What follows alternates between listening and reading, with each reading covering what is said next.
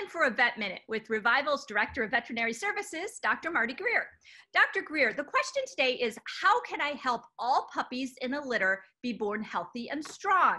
Some customers call us and they say they've had a litter born with some large and some small and some puppies that are even stillborn, all in the same litter. So why does this happen and what can be done to help prevent it?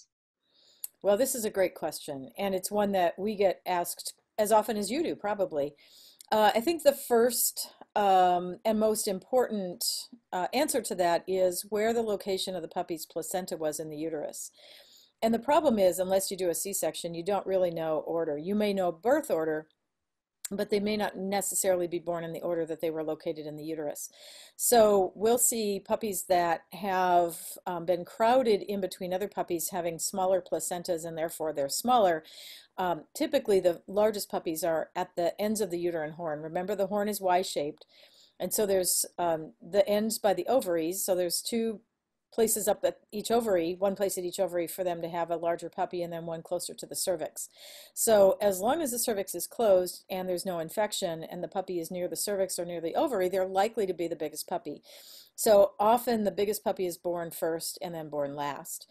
Some people's perception is that some of the puppies are premature and other of the puppies are fully developed, and actually that's probably not the case. We think that when a bitch ovulates that all the puppies are developing at the same time, they all start at the same time, so they should all still be the same gestational age. So I think that's a misconception that happens a lot. We can see infections happen in the uterus either from bacteria that ascend up through the cervix and into the puppies that can affect the placental development. We can have the female sick with a systemic disease, a virus, or a bacterial infection. That can certainly affect fetal development. I think another really important thing is to have great maternal nutrition so that she's on an appropriate diet. We prefer that they're on a performance, a puppy, or a pregnancy diet so that the females are getting adequate amounts of nutrition. We don't want them on an all-stage diet when they're pregnant because they really need more nutrients during that time.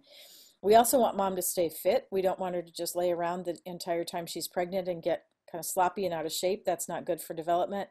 And I think the last thing that tends to be overlooked is to try to reduce the amount of stress and trauma during the pregnancy.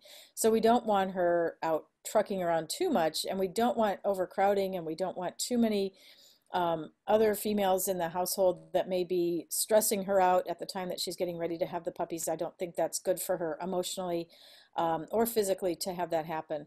So I think there are a lot of reasons for this to happen, but the main thing is that we've eliminated that misconception of different gestational ages and realized, just like those trees that grow on the sides of the mountains where there's a lot of rock and just a little tiny bit of little dirt, and there's this little scraggly tree growing out there on the rock, sometimes that's how those placentas end up developing, is they're crowded, they don't have much room to spread out, and those first and last puppies are usually the biggest ones, with the crowding in the center causing smaller puppies mid-delivery. And unless you do a C-section, you don't really know location in the uterus.